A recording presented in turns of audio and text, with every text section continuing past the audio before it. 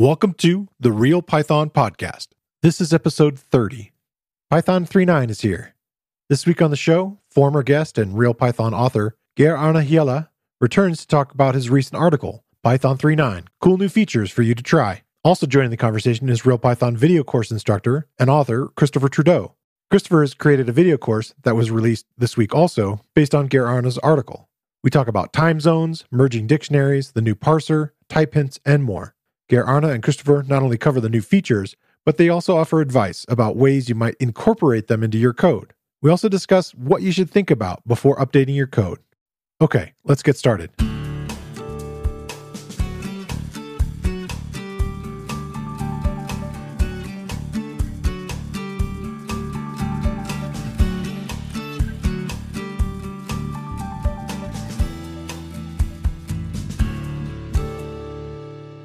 The Real Python Podcast is a weekly conversation about using Python in the real world.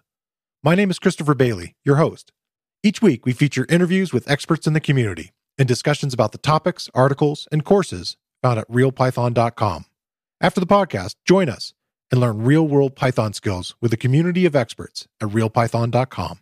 Hey, I want to welcome both of you to the show, Geir Arne. Yes, hi. How's it going? Good. And Christopher Trudeau, I want to welcome you too. Hey there.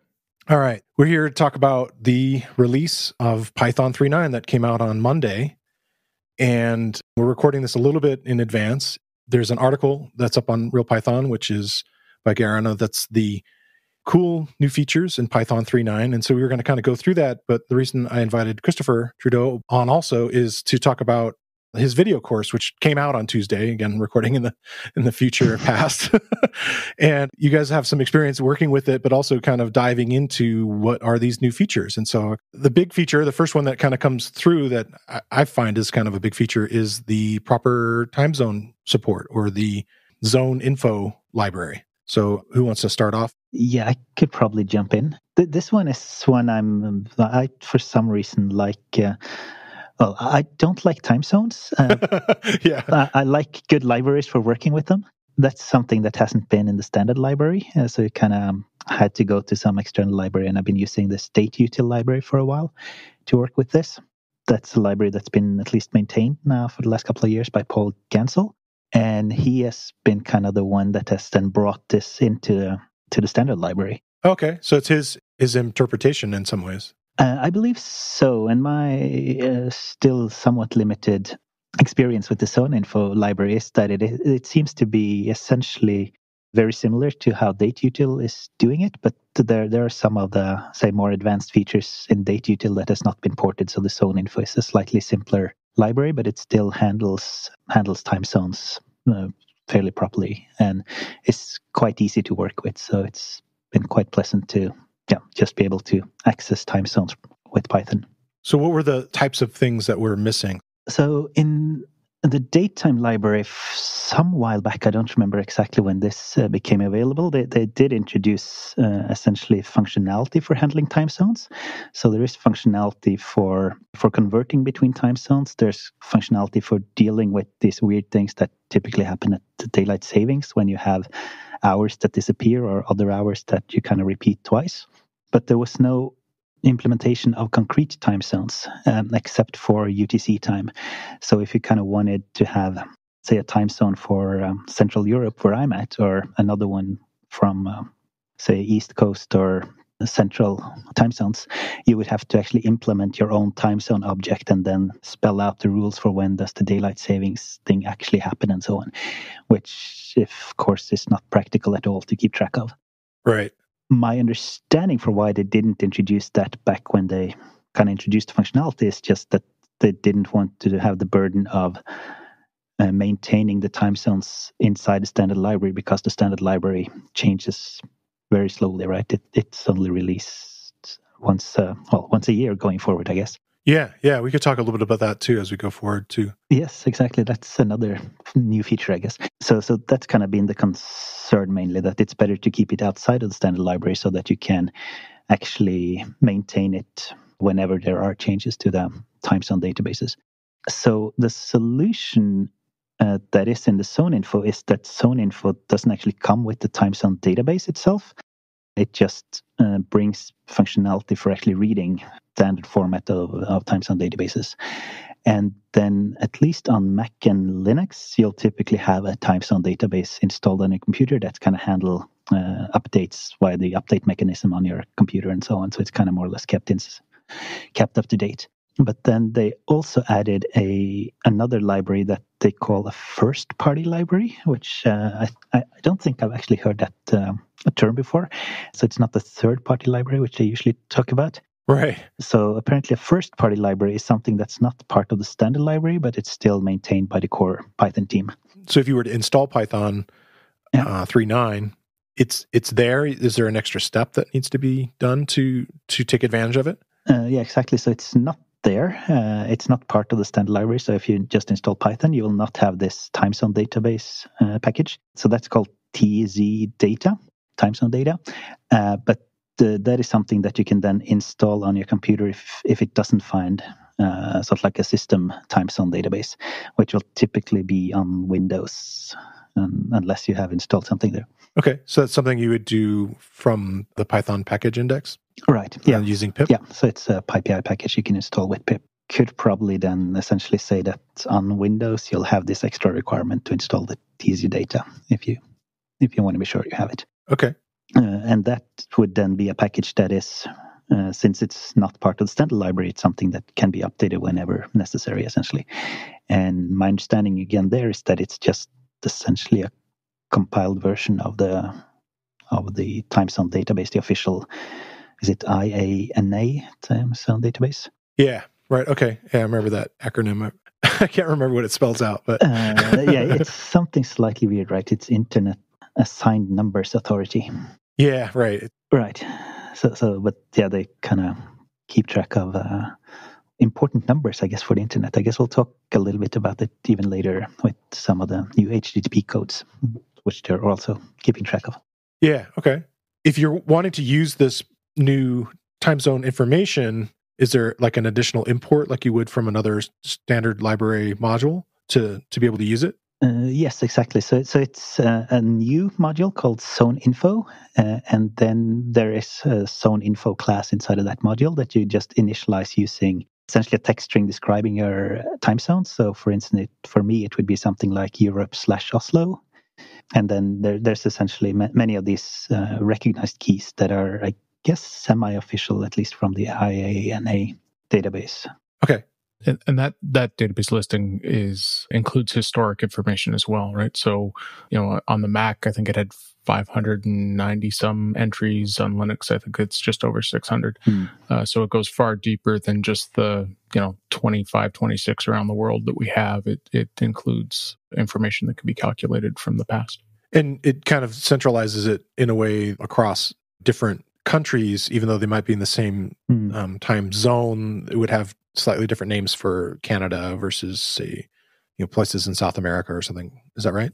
Yes, and that's and again, that's a historic thing as well, right? So, for example, I'm out of Toronto in Canada, and there is an America/Toronto, and technically we're in the same time zone as America/New York. But if you go back far enough in time, we didn't adjust at the same time they did. Oh, okay. So like there's going to be dates where there's a difference, and if you're doing today's date, there's no difference. But if there's times in there's times in the past where that's changed. Okay, yeah, because I can think of a couple states that are even like that. I lived in 2 of them, and I actually enjoyed not ever changing for daylight saving.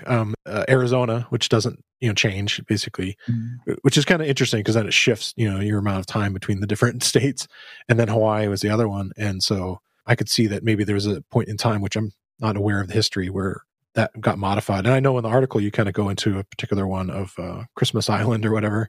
I forget the year. What was it? Right. 1995 or something? Yeah, 94. I guess New Year's Eve 94. They just skipped the whole day, which is one of these. There's some fun videos that are kind of pointing out these all kind of weird things that are happening with time zones, which is, I guess, why you don't want to implement them yourself. And this is probably one of the more craziest ones where they just decided that, okay, no, we don't want to have December 31st, 1994. And the reasoning was that they were originally on one side of the international dateline, so just essentially on the dateline, and they just wanted to be on the other side.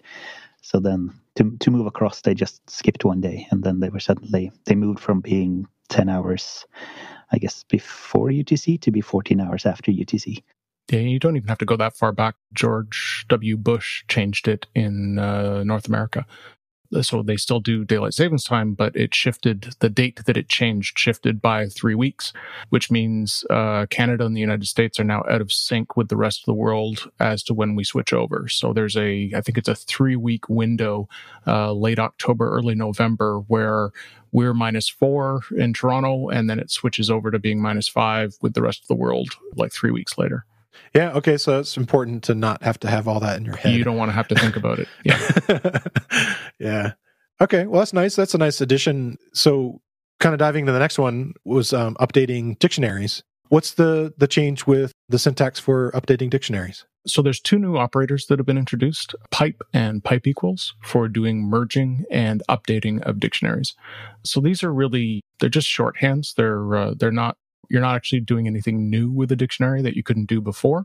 Now you can do it fairly succinctly. Okay. You can merge 2 dictionaries by putting a pipe or operator between them. So in the article, Geir Arne mentions that there's a dictionary with PyCon and another dictionary with EuroPython information in it, and you do PyCon, pipe, EuroPython, and you get the 2 dictionaries merged. And then or equals is really just a short form for the update function that already existed. Nice. So it's just kind of reusing some operators in this new context to kind of make the syntax like a little more streamlined. For the most part, yes. The one big advantage of it, at least with the pipe operator, is this has been implemented in all the dictionary-like classes. Some of the short forms that you used to use to merge dictionaries would accidentally turn, say, a default dict into a dict, which you don't want to do. But because default dict is also pipe aware, it's smart enough to know that if I'm merging 2 default dicts, I get a default dict out of it. Whereas if you'd used a couple of the shorthand mechanisms for doing that before, you could accidentally convert it into a different dictionary type. There's a chance that you might prevent a weird edge case bug that you might not have noticed before by doing it this way. Yeah, and you'd be like changing the functionality of that type, which is really going to create a bug that you might not have been aware. It's hard to catch type stuff. Yeah. Yeah. Okay. You'd have to like do a lot of type sort of checking on top of it to, like, okay, is this still a thing? It's the kind of thing that tends to pop up, months later. Why isn't this dictionary ordered anymore? Oh, right. Okay. Right. Because it's changed. Right. Why doesn't it have a default key? Well, you might not find out until you go to use the default key, later on in the code and not realize why it's disappeared. So yeah, it's the kind of thing that tends to be hard to hunt down. Do either of you have an example of code where you've needed to merge dictionary stuff that you can kind of think of off top of your head where this would become more useful? I've got the update side. Like you do the update's very, very frequent. Merge isn't as common, I don't find, unless, Geir Arne, you've got something. No, I'm kind of trying to think of it. I know there's places where I would kind of have stuff in 2 dictionaries and need to look it up, but I don't have a good example there, I think. That's okay. If I'm dealing with multiple JSON packets coming in off of the web, and then I'm needing to, say, store those or change what's in the database, if I'm storing the JSON in the database, you're always, when you're dealing with the web features in JSON, going back and forth, you're always converting the JSON into dictionaries and dictionaries back into JSON. So anytime you're trying to store those things in the database or update those things from the database, you're always playing with dictionaries. Yeah. And so you're adding or modifying the keys that are there. The old surefire way is create yourself a little loop and make sure you've got all the keys going. Well, this is a nice little one-liner that means you don't have to do that. Yeah, you don't have to do like 4-key value, like, Yeah, exactly. That whole deal. Okay, cool. Which in that case, you'd have to still be careful of the type if you're doing even the loop style, comparatively to like other example I think you guys gave was the shorthand using unpacking. Is that right? Using the 2 stars to sort of unpack the 2 dictionaries and then combine them. And so, okay. I think there's some other kind of underlying stuff that's there. There's a change to, I don't know if these were there before, but there are the dunder methods for these operators, the dunder or and the dunder, is it IOR? Is that right? Yes. Yeah. So like most operators in Python, they're actually implemented as functions on the class because everything in Python is a class. So there's an underlying dictionary class that implements double underscore or, the word OR, and double underscore IOR for the pipe and pipe equals operators. This allows you to override those and change the behaviors in the classes. I'm trying to think of some other examples where that would be useful. Typically, what this is used for is if you were implementing your own dictionary class or you were updating a class to have dictionary-like behavior, you would be able to implement these functions and have them behave the same way. Alternatively, if you were trying to, you've got a custom default dictionary that you were adding some feature to, you want to make sure that the underlying operators behaves properly as well. So unlike other programming languages where these operator overloaders are done sort of naturally, because these are mapped to functions, you always have control over their behavior. Nice.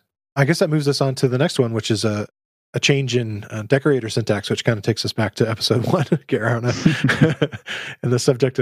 Right. And how was the response to your talk, your tutorial? How did that go for your PyCon? Right. Since it went online instead, we didn't have a chance to follow up on that. Yes, I haven't heard that much from it, but I got a few people saying that they enjoyed it. So it's kind of weird when you just post it online and you don't really get the feedback that you would get in person, but yeah, the stuff I have heard has been positive, so that's always fun to hear at least. Well, I'll definitely link to it again here so that people can check it out, because it's literally a tutorial, in video form on YouTube, and it's like a couple hours, right? Yeah. So a little bit of context there. It was supposed to be a tutorial on at PyCon in Pittsburgh, and then the whole thing went online. So then they kind of offered us to record them as videos instead.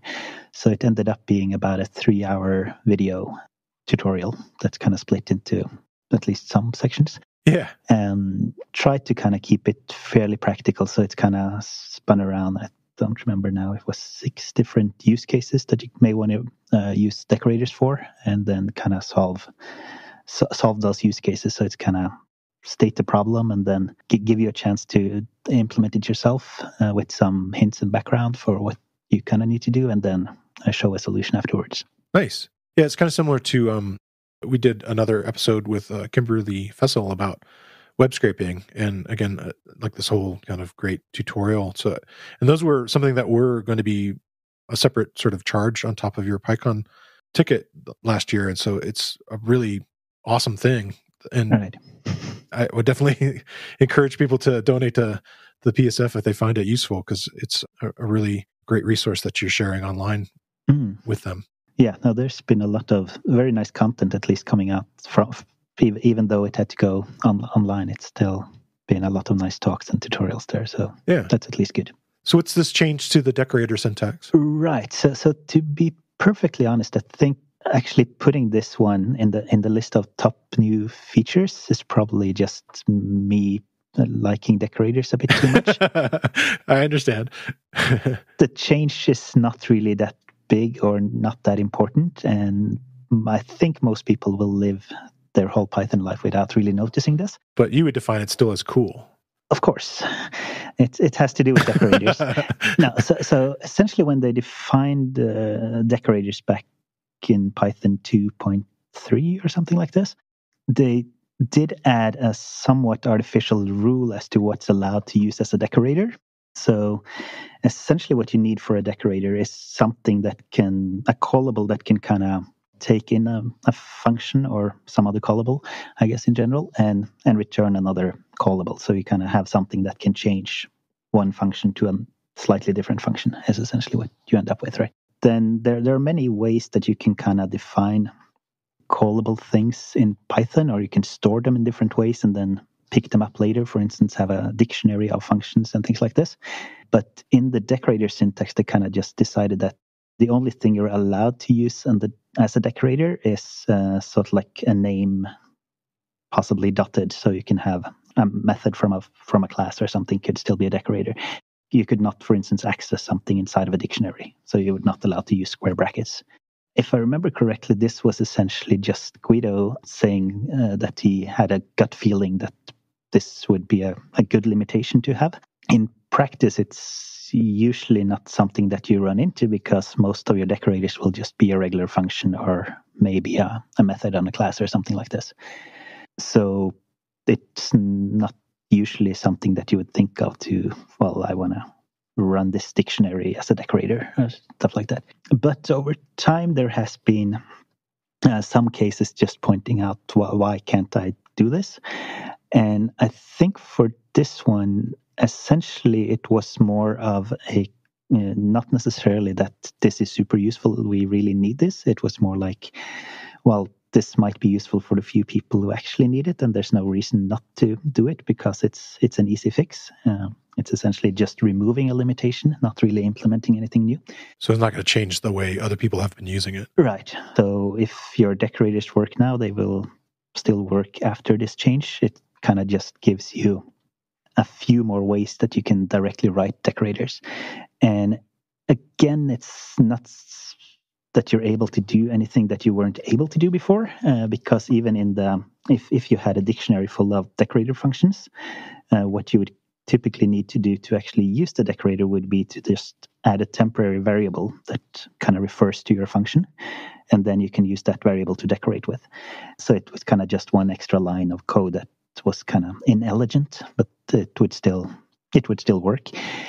So now you can just type it out directly as you would need it. So kind of the motivating example that's in the PEP that kind of describes this change is based on a GUI that someone has built with many different buttons, and where you kind of need to connect each button to a different callback function. And then one way to just keep track of your buttons would be to collect them in a list or a dictionary or something like this.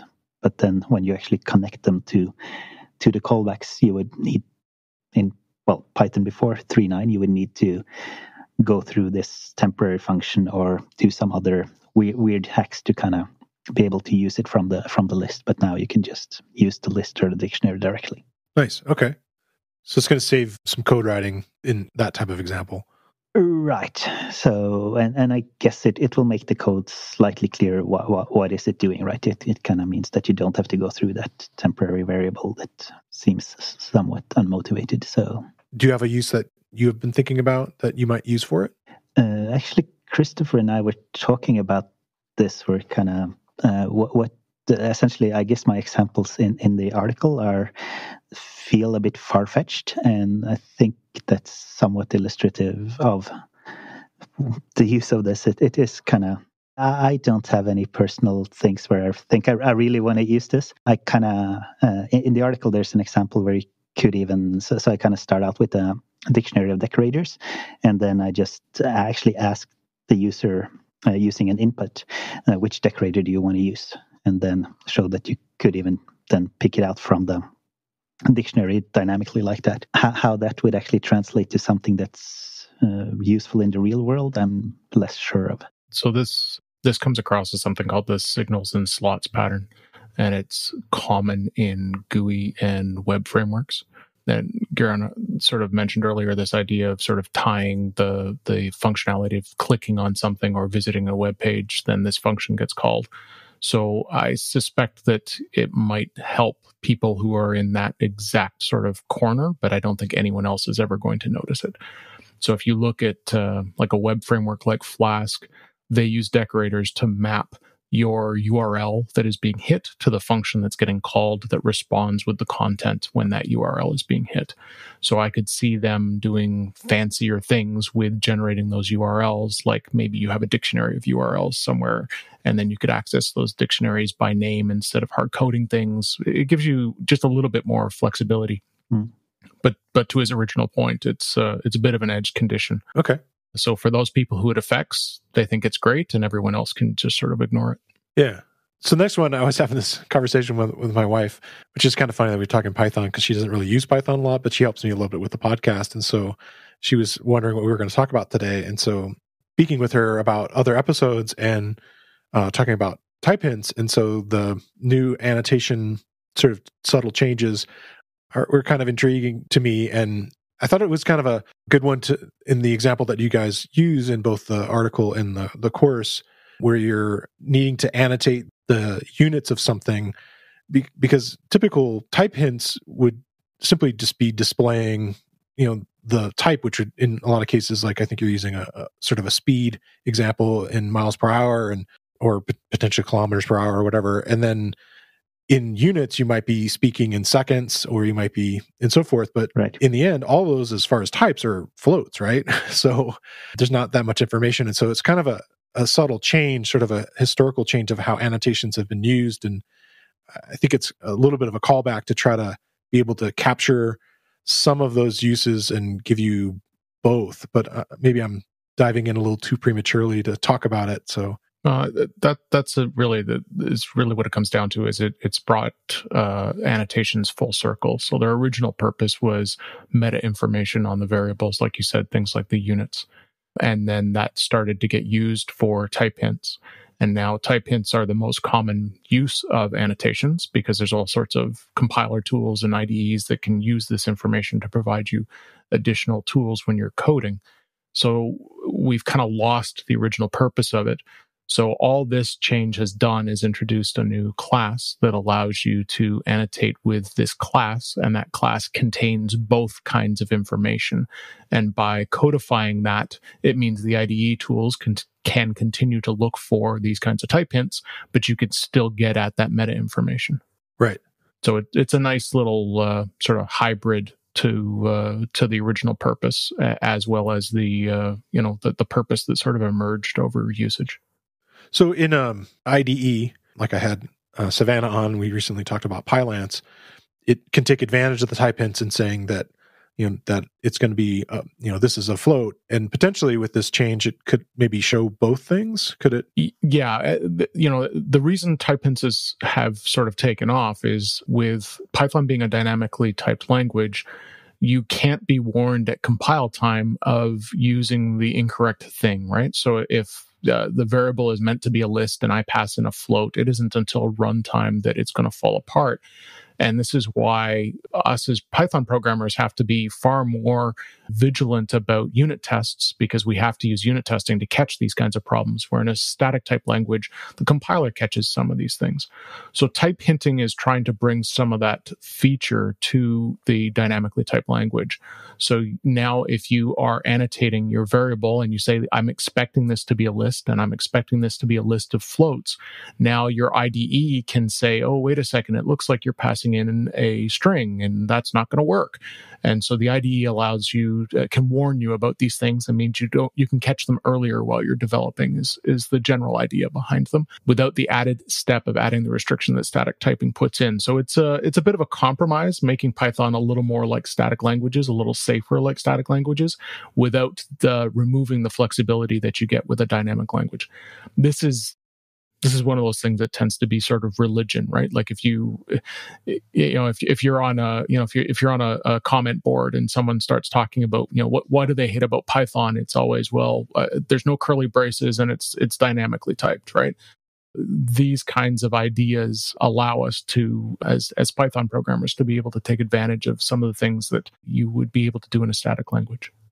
The examples that you gave, again, I was saying it was this sort of distance example and time, and that underlying that, like you may know that this is a float, but unless you've named the variable like seconds and you're simply just using like the variable name time, somebody may not get that idea of units. And so this is kind of adding that additional thing. And then to access it, you have to use a dunder method. Is that right? There are sort of two ways of doing it. There's a double underscore annotate is available as meta information on the function that you're annotating or on the thing that you're annotating. Okay. There's a method inside of the typing library called get type hints that you can run on things that are annotated, and it will return the type hint information. And you can pass in an extra parameter, which is called include extras. And if you set that to true, then it will give you both the type hint information as well as the meta information that you associated with it. Okay. We had talked about this a little bit before, Geir Arne, about I had created a video course on your type checking article from a little while ago. Yep. And so you have a little background on this and using tools like MyPy and so forth. Are there things that you like about this change? Are there? No, so I guess This one is, in a sense, less about typing and more about just taking annotations back for other purposes. I think that's nice because it kind of then means that you don't have to kind of sit there and think, for this I want to keep track of the unit, so I can't type into my code. Now you can actually do both, so that's always nice. We've been talking about units here the whole time, but actually the annotated, it just gives you access to add metadata, and it's up to you to define whatever metadata you want to have there and interpret them. So it doesn't put any limitations or it doesn't either help you, I guess, interpreting these things. It's up to you to put whatever information you want there and use it later. So like if it's something more complex, like a dictionary, you could have some other kind of annotations in there to indicate things that you were sort of expecting to be built inside of here. Like this is supposed to be a last name, or this is supposed to be a, something different that way. Right. Or I think another examples that probably will probably be used would be things like you can say that, okay, this number should be a float, the typing information, but you can also it should be in the range 0 to 100, for instance, and those kind of things. And then you could have some tools or your own code that would kind of enforce that or use that for some kind of testing and those kind of things. Kind of goes back to something that was a theme early on in the podcast where we were talking about the idea of, libraries and people going onto GitHub, if you will, and reading actual code. These types of annotations, in some ways, are intended for people that are going to use your code and more likely, programmers versus very much just end users. Though I guess that information could be presented, through that too. But someone actually going in and reading the source code really gets even more, not only the intent of the types, but the intent of the other usages there. Is that right? Yes, it should kind of be much clearer than to see what these things actually are. And we show some examples in the article in the course where we just create our own types, essentially. For instance, we can say that seconds is an alias, I guess, of this annotated type, which is a float as the actual type, but then it has this extra meta information that it's actually seconds. And then you can type in with these new type aliases. So in the code, you end up writing something like, okay, distance : feet, time : seconds, and things like this. So it can be then very, I guess, easy for people using a library later to just figure out what are the numbers I should pass in here. For this week's video spotlight, I want to remind you that Christopher Trudeau has created a video course all about this week's topic of cool new features of Python 3.9. In the video course, you'll learn about accessing and making calculations with time zones, merging and updating dictionaries effectively, using decorators based on expressions, combining type hints and other annotations, and much more, as you can tell from our conversation. I think it'll be a worthy investment of your time. Like most of the video courses on RealPython, the course is broken into easily consumable sections, and you get code samples for the examples shown. It also includes a shiny new transcript and closed captions. Check out the video course. You can find a link in the show notes, or you can find it using the newly enhanced search tool on realpython.com. So that kind of moves us into categorically something you guys kind of said, okay, more changes. And this one to me feels like a fairly large change, even though it's under the hood and a lot of people may not notice this. And we've spoke about this before. Myself and David Amos, we were talking about the introduction of the PEG parser. So it's one I don't have the full overview of myself yet either, but I kind of claim that it's both, in a sense, one of the coolest feature, and you'll hopefully never notice that it's there. Right. And what's kind of happening is that in the background, when you're running a Python program, the source code is parsed into tokens and these kind of things that are then interpreted further down. And that has from the start been done by something called an LL1 parser, which is a very, I guess, explicitly simple parser. So it's not able to do very advanced stuff, and that has kind of been one of the reasons they used it when they first started Python. They wanted the language to kind of be easy to parse, because that would both hopefully make the actual interpreter easy, and it should kind of keep the language easy. So the LL1, the one number there essentially means that it reads one character at a time without actually backtracking. So it kind of needs to be able to read your code and always understand what's happening without ever getting into an ambiguity, which kind of would mean that it would go kind of guess wrong what this means and kind of go back again. And that has worked fairly well for Python, but over time they kind of realized that it is also a limitation to some of the things that can be implemented in Python. That there are some things that are not strictly part of what's called an LL1 grammar, so something that can be parsed by an LL1 parser.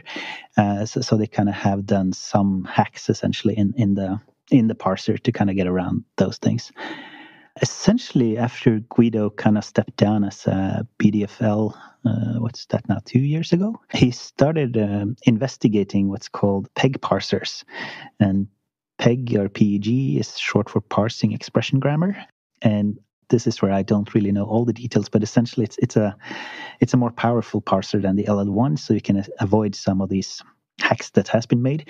And it also opens the door for doing some more, I guess, advanced things later, where that's something that has then been implemented now in Python 3.9, but they are not taking advantage of it at all. So there's no features in Python 3.9 taking advantages of this new parser. And that is mainly because they wanted to make sure that they don't break anything. So under the hood in Python 3.9, both the LL1 parser and the PEG parser are available. By default, the PEG parser is used, but you can just add a command line flag, essentially -x old parser, and it will run on the old parser. So if you kind of see some weird behavior, you can kind of use this command line flag to just test if it's an actual problem with the parser. I believe they've done fairly extensive testing of this new parser, where they've run it on the whole standard library and most of at least the biggest packages on PyPI and so on. Yeah. And kind of just made sure that the syntax tree that's kind of created from the parsers are exactly the same. So they have been able to test it like that, which is a really good thing. But there might still be weird corner cases kind of lurking, though. But in general, it should be something that hopefully no one will notice, I guess, for 3.9. Right. Yeah. So this is an important time for anybody. It's important that you test your code to make sure it works in it, because that flag, that ability to use the original parser, is going to be deprecated. Is that right? Yes. So this is something that's essentially only available in Python 3.9. And then for Python 3.10, they will remove the LL1 parser and it will only have the PEG parser. Yeah.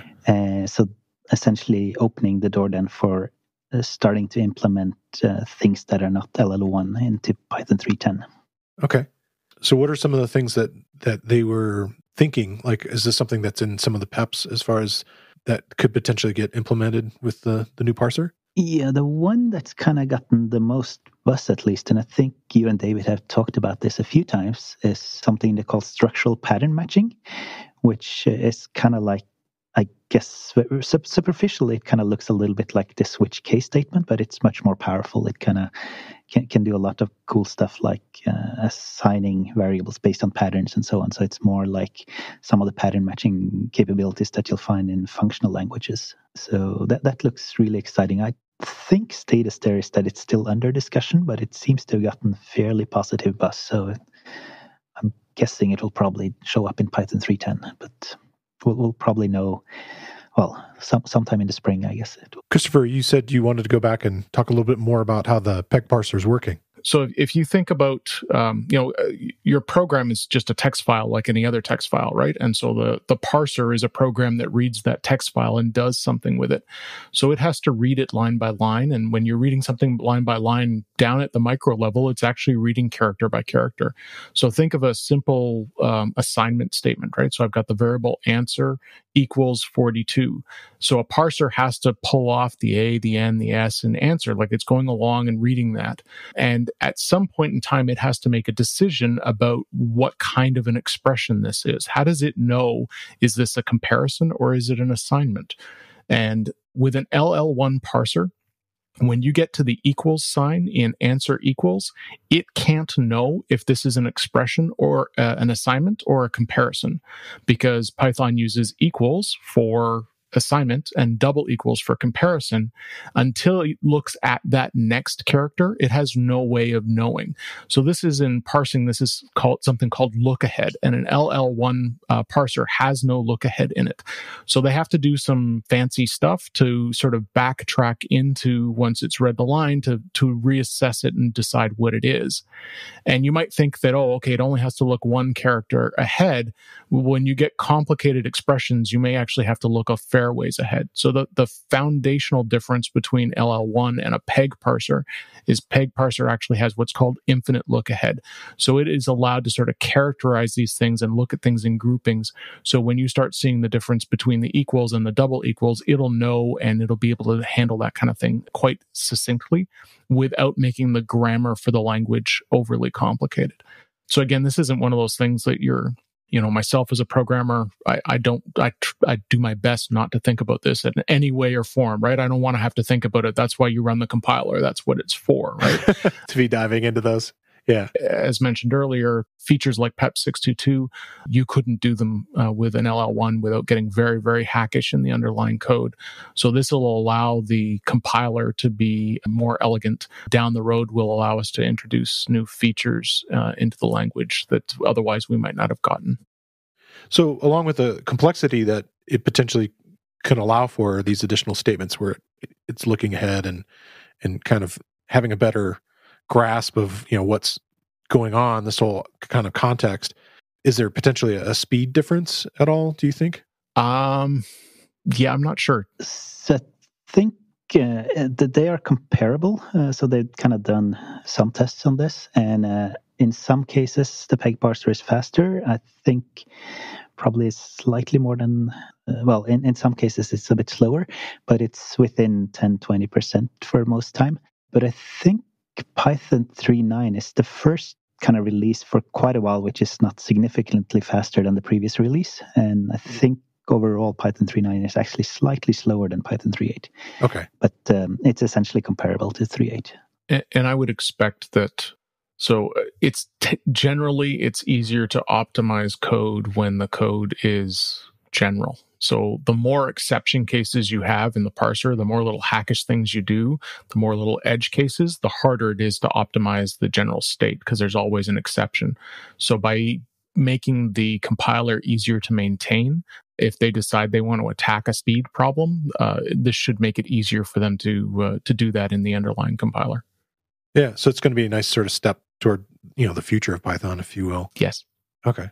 So the next few are kind of small. The first one is the sort of string prefix and suffix, which I did a whole course on strings and and the idea of like, okay, if you want to remove things from the beginning of a string or the end of the string, you can kind of get kind of odd results sometimes. And so prior to Python 3.9, to remove something from the beginning and the end of the string, you really had to do it manually.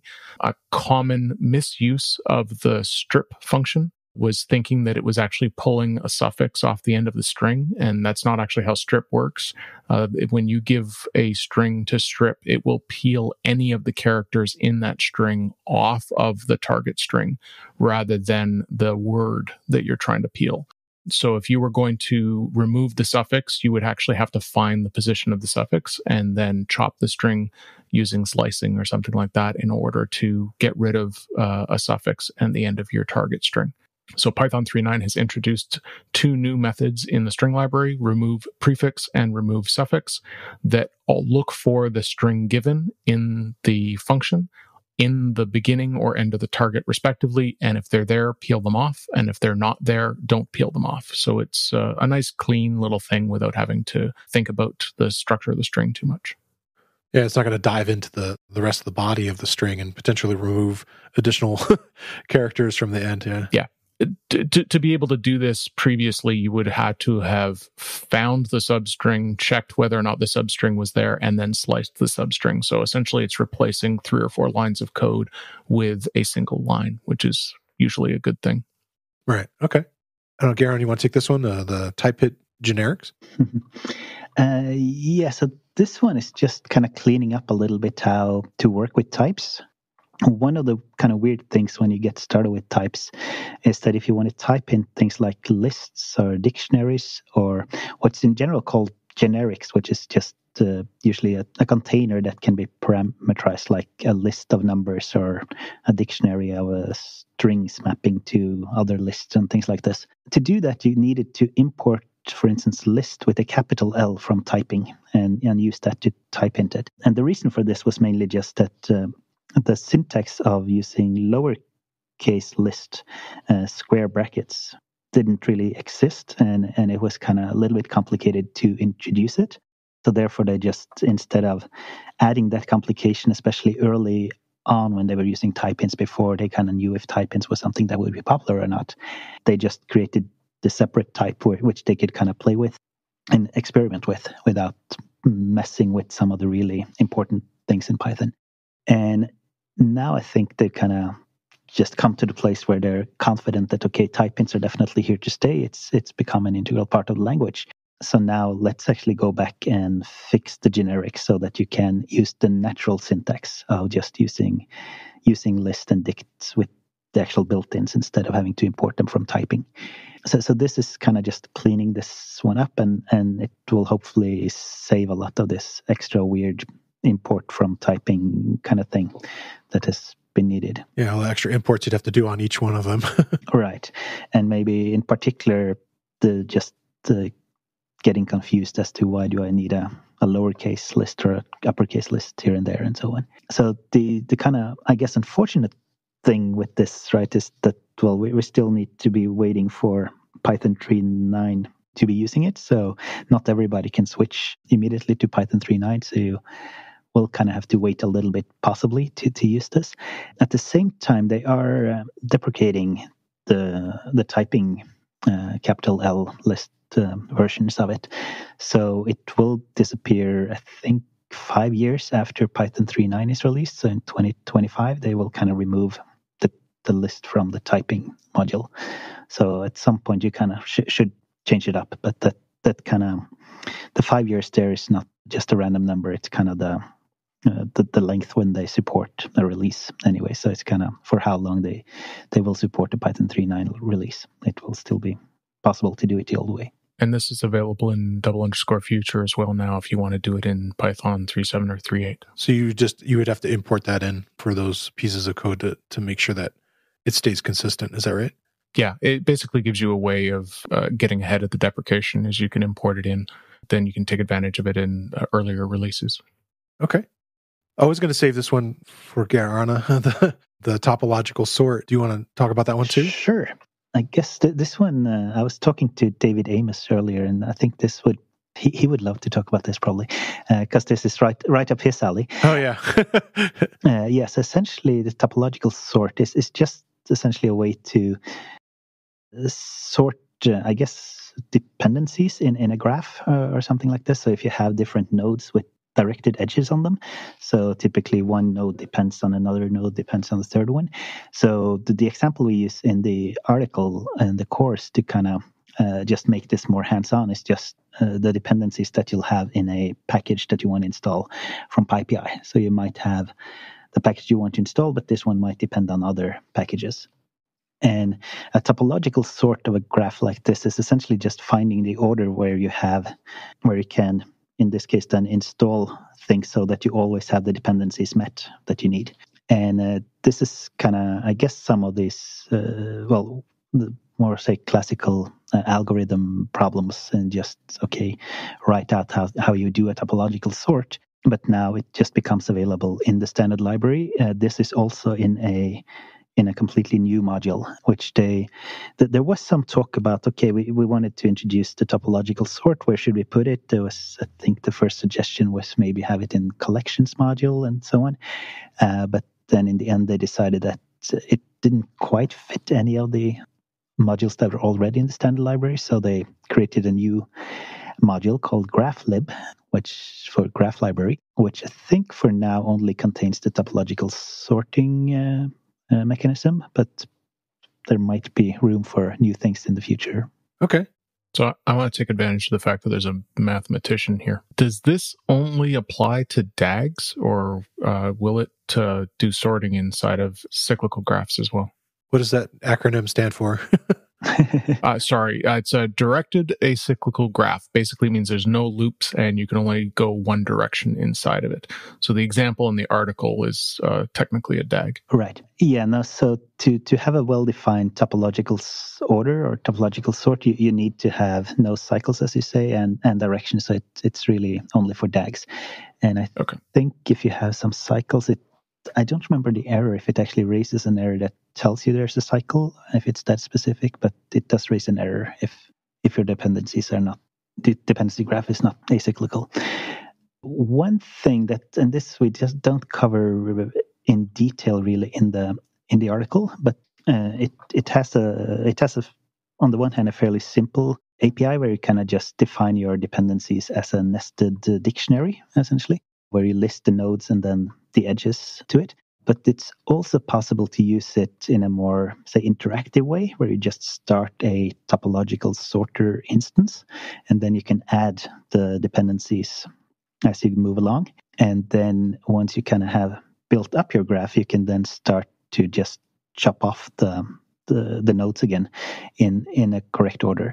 And the reason that they've added this API is that has some very nice applications in parallel processing of things, for instance, because this can then tell you, okay, now if you have several processes running and you can deal with things in parallel, you can just ask to give me everything that's ready to do now, and it will then yield out, say, 2 or 3 different nodes, all of them having no dependencies if you start off, and then you can kind of start working on those. And then once the work is done, you can just let the topological sorter say, I'm now done with this node. What will be the next one? And so on. So it has a nice API for also dealing with that slightly more complicated application of topological sorting. This might be really interesting in the data science community and the way that the different types of algorithms that use for like learning and using trees and all those kinds of things. I could see that might help some of those libraries. Yes, I believe probably most of them already have implemented something like this, but now there's something that's available out of the box in the standard library, so that would be nice. Okay. So I was thinking that it was funny when you're in your video course talking about these next two, Christopher, that you said you had a background on having to explain greatest common divisor before. Sure. It's kind of funny that the 3.9 is turning into a bit of a, CS Geeks release, right? You've got changes to the compiler, you've got topological sorting, you've got additions to the math library, right? So that there's some hardcore math geek stuff inside of here.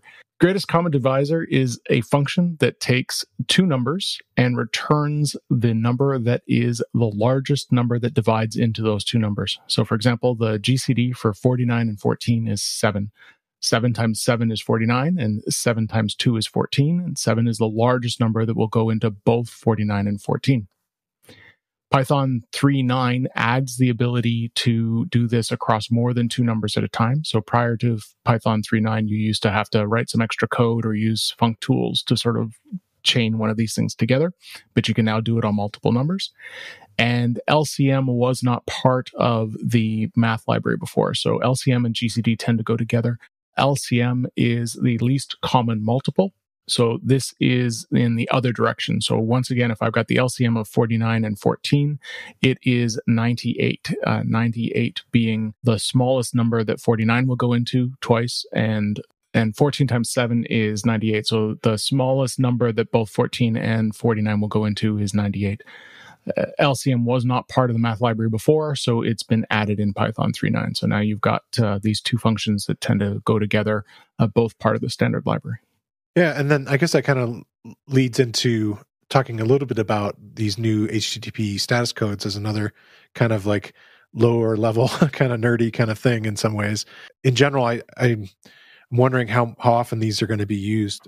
Yes, I guess this one kind of falls into the same camp as the decorators in that it's probably a niche thing that will not really see much use. But there are again, so this Internet Assigned Numbers Authority, the IANA we talked about with the time zones report, they coordinate also the list of official HTTP status codes. And these are the numbers people might know, right? It would be 404 that you kind of see on your web page when... Yeah, or 200 would be everything worked great, and then 404 would be... Yeah, not found, I guess. Yeah. Essentially, these are available in the HTTP module in the standard library, where there is a HTTP status class. So you can kind of get at these. And I think that there's essentially just been a couple of new status codes that were defined within the last couple of years. One is 103 early hints, and the other one is 425 too early. I don't really know what they would signify. Essentially, it's something when you have, I guess, some asynchronous things happening and you kind of haven't really gotten an answer back yet or something like this is what it's kind of. The newer versions of HTTP allow the browser to ask for header information ahead of the body rather than getting them together. So early hints allows you to request to do this, and this will make it look like the web page is loading faster because the browser can start showing things as soon as it gets it.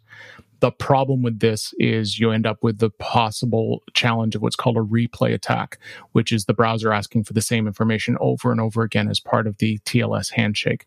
So they introduced 103 to get this information, and then they introduced 425 for the server to be able to say, no, I'm not going to give it to you yet because you're asking too early. So, but that being said, this is what I do for a living, and I had to look these up, right? This is an edge case.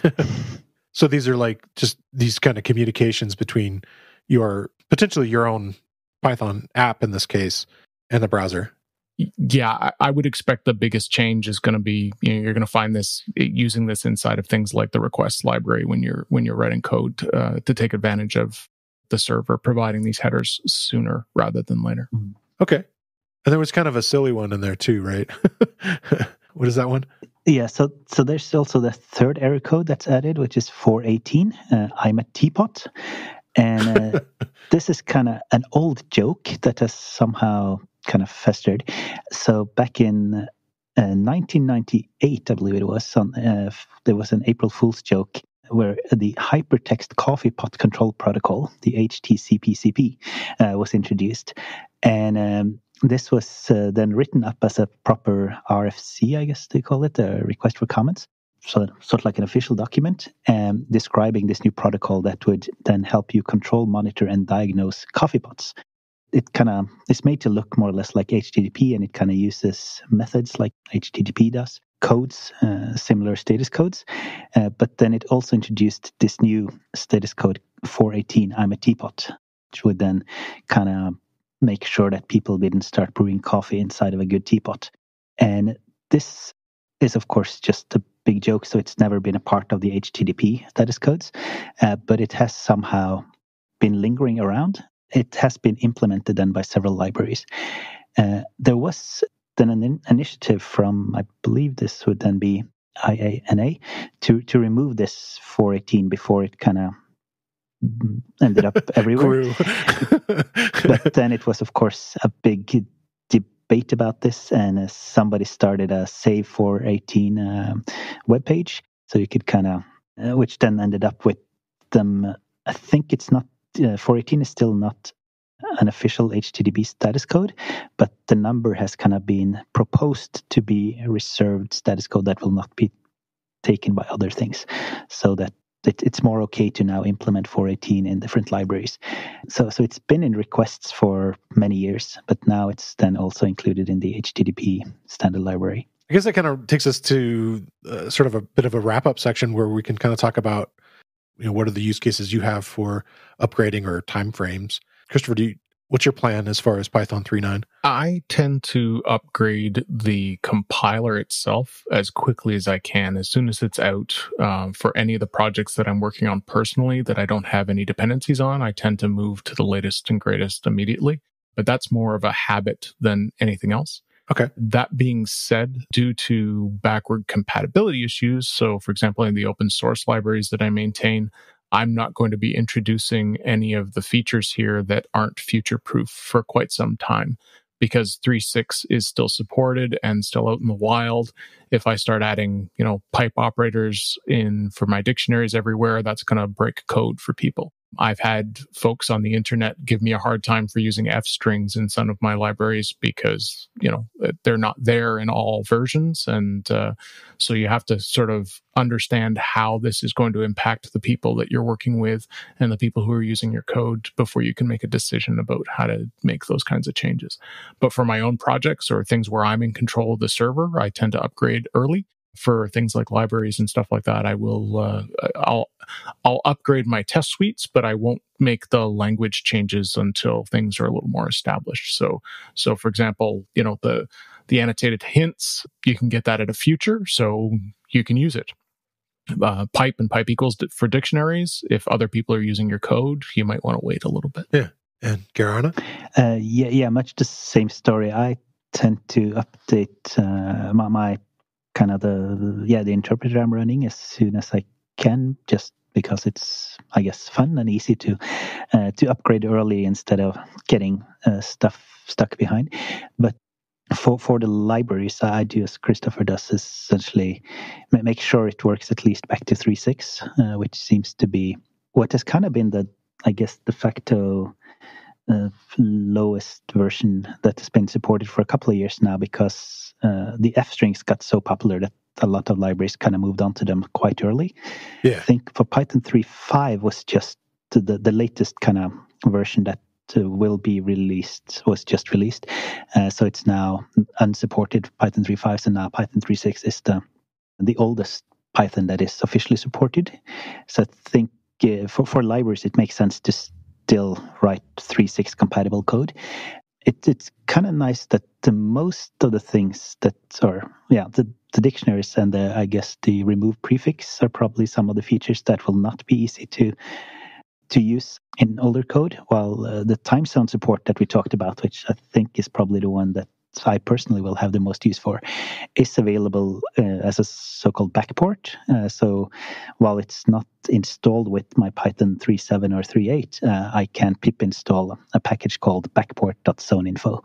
So I can use it from there. And that's completely compatible with the zoneinfo module in 3.9. So that kind of allows me to start using the time zones already now, wherever I want to, essentially. Nice. So I think essentially that the question of upgrading is a little bit just which context are you upgrading in, right? So if it's just for stuff you're running on your own, then it's usually okay to start upgrading fairly early. While if it's libraries other people depend on, it's nice to stay backwards compatible for a while longer at least. Yeah, that makes sense. I know we talked about it briefly, but if you were going to compare this release with previous releases, how would you compare it, say, with the changes that came in? Because you've been writing articles on this. This is like your third year of doing this? Yes. I guess maybe it's longer because of the cadence changed too, right? Right, yeah. I guess we haven't talked too much about that, but this is my third new features in Python article, which kind of started somewhat randomly. So that would be two and a half years ago then, I guess, for Python 3.7. At that point, I was a fairly new author with Real Python. Dan just posted a question, does anybody just want to write an article for the new upcoming Python 3.7, which will be released in 3 weeks, I believe, if I remember correctly. Here you go. And at that point, I had investigated a little bit the data classes that were, I guess, the headline change in Python 3.7. I had written an article about it, so I was kind of a little bit in the mood for it already. So I kind of jumped on that one and fairly quickly was able to write the article, and we were able to publish that on the same day as the release of Python 3.7. So then last year when Python 3.8 was released, I was kind of thinking it would be fun to try to do the same for Python 3.8. And we managed to do it again.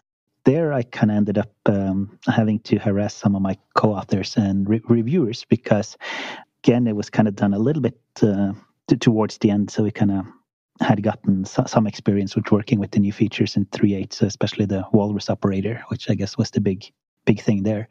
And then they actually changed the release update of Python 3.8 fairly shortly before the actual release, a week or two or something like this, where it was moved forward, or at least I didn't notice until I think a week before that they had changed it. So it was released 1 week early. We kind of have this big process at RealPython, right, where we review the article in several stages, and we ended up having to. I was kind of handing in my article for technical review with Jim, who I guess was on an earlier episode. Yeah. And while I was sleeping, he was awake over in the US and can kind of do the technical review. So when I woke up, I had the article and I could kind of do the updates. And then when he woke up, he could review my updates, and we could kind of send them over to Joanna, who does the didactic review and so on. So it kind of got everything together, and I think somehow managed to publish this one also on the day it was published. So this year, I guess, with some experience now, we managed to at least have it a few weeks early, the article ready, and then now also then coordinate with Christopher so he could do the video course together with it, which... Yeah, that's actually worked out really good, and having a little bit of leeway, and, as long as everything goes smoothly here, right? It should have come out on the Tuesday before this, so it all looks good. Right. So, but back to the actual question, I guess, was how does this compare to the previous releases? And I think if you go back to also include Python 3.6, I think what kind of ended up being probably the feature for Python 3.6 were the F strings. Yeah. Which kind of moved a lot of projects to only support 3.6 plus, right? It's become very popular, and it's been a long time since I wrote formatted strings the old-fashioned way, in a sense. I really enjoy those. For Python 3.7, I think data classes was probably the big change there, and those were also this kind of nice change that you could use a backport for, so it was easy to introduce to your projects. Python 3.8, definitely the one that got the most buzz was this walrus operator, or the assignment expression. I guess partly because of the fallout of the whole discussion around whether to introduce it or not as well, since that was kind of what ended up with Guido stepping down as the BDFL. But the feature itself is also changing the language a little bit. It's I think now that I've gotten to use it a little bit, the walrus operator is one of these things that just gives you a lot of small wins. So there are small little places where it kind of improves your code a little bit without making a big change. And in that sense, I guess it's somewhat similar to F strings, right? It's small wins all over the place that kind of adds up over time. Yeah, so this one's kind of a lot of other just kind of smaller wins, but again, underneath it, the peg parser probably would be the big one, right? Yeah, I guess the lasting legacy of 3.9 will probably be the peg parser, but for 3.9 we don't really see the effect of it, right? So I think in my mind, for people who need it, I guess getting time zone support into the library is probably nice. So that's probably the one that I'll personally use the most, and that's an easy thing to introduce because of the backport. And then I think the updating of dictionaries and the remove prefix and suffix methods are probably the ones that will see the most use when it kind of becomes more available. All those you kind of need to wait for having full support for 3.9 to really use, since it's a syntax change essentially. Yeah, cool. One of the big changes, coming up already, we're not moving to a Python version 4 right away. It's already in process. This is something I talked with Łukasz Longa very early on in the podcast history. Here, he's the release manager for Python 3.9, and he was telling me at the time that they were already working on Python 3.10. He wasn't sure who was going to be the release manager of that, and he thought he was going to be himself, but now there is a new person who's going to be handling that, which is probably good. Take a little load off of him after doing 3.8, 3.9. But so now version 3.10, 3.10 is going to come out, and that can cause some potential issues. I had a similar problem with Apple's operating system and this installer called Brew. When the numbers went from 10.9 to 10.10 to 10.11, this simple syntax of saying like greater than or less than, as far as like, pinning the versions that this brew install could work with, sort of broke. And so I think that may happen in some Python code. Is that right? What you were thinking, Christopher? Yeah, that's just something you need to be aware of. So there's sort of two ways of describing a version like this inside of your code: the good way and the bad way. And the bad way is with strings, right? So I've got a string that has 3.9 inside of it, and I've got a string that has 3.10 inside of it.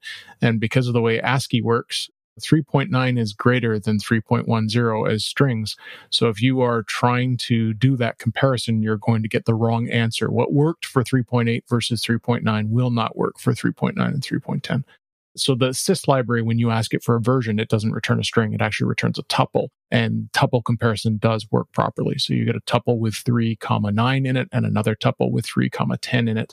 So if you've been a good little boy or girl and you've been using the sys library the way you're supposed to, then you won't have this problem. But if you've got some hard-coded version strings in there, you can run into a bit of a challenge. But Flake 8 has been updated to check explicitly for this difficulty.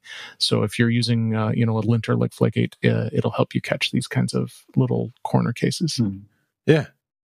So, Christopher, I have these weekly questions that I ask everybody. What's something that you're excited about in Python right now? And again, it doesn't have to be specifically about Python 3.9. It could be a package or an event or a book or what have you.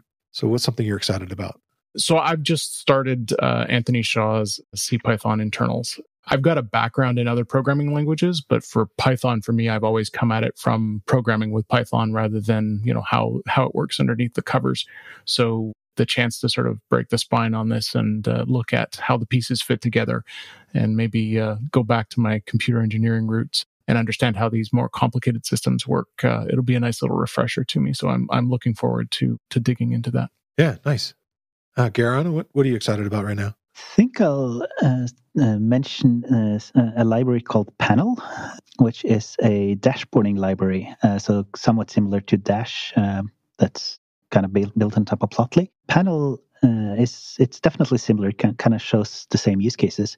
And I have been using it now for a project at work for a while where I'm building a somewhat complicated dashboard. And it's kind of been an interesting learning curve.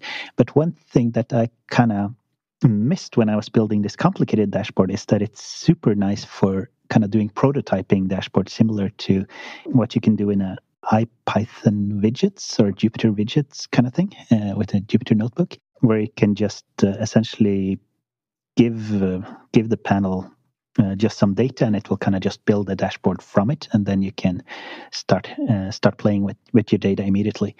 But then you can kind of start from this prototype and then gradually build it into a more professional looking dashboard.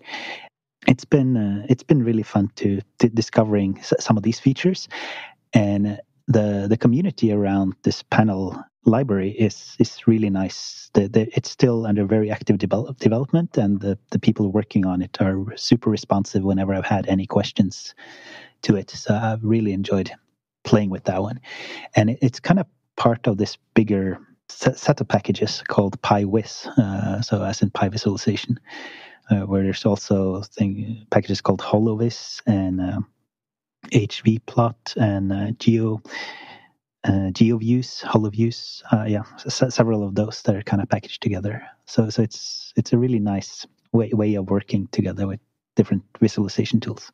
Oh, that sounds great. Christopher, what are you interested in learning next? So the stuff I'm working on right now is all web stuff, and the next project up is probably going to be a desktop application, and it's probably going to be in the data space. So I'm not 100% sure that's what's happening yet, but that's what it's looking like. As a result of that, I'm going to have to dig into some sort of GUI stuff, probably PyQt, and I'm definitely going to have to be digging into probably pandas and likely NumPy as well, and sort of using all those things together. So I've got there's a big to-do list lurking in the back of my mind. Yeah. And Geir Arne, what are you looking at learning next? So my background from the last couple of years, I've been working with in the Norwegian Mapping Authority before I changed jobs last year. And I got to do a little bit of, say, GIS tools or geographical calculations there. But now I have a couple of projects coming up at work where we'll really be diving into even more details about this. So these are things I find really fun to play with, and now I have projects where I can really go in depth on them. So that seems really exciting. Okay, cool. Hey, I really want to thank you for taking all this time to break down not only your article, Geir Arne, and the video course, Christopher. Thanks again for coming on the show. My pleasure. It's been a blast. Great. Thank you very much. I want to thank Christopher and Geir Arne for joining me this week. And I want to thank you for listening to the Real Python Podcast. Make sure you subscribe to the podcast in your favorite player. And if you like the show, leave us a 5-star rating and a review. You can find show notes with links to all the topics we spoke about inside your podcast player or at realpython.com/podcast. And while you're there, you can leave us a question or a topic idea. I've been your host, Christopher Bailey, and I look forward to talking to you soon.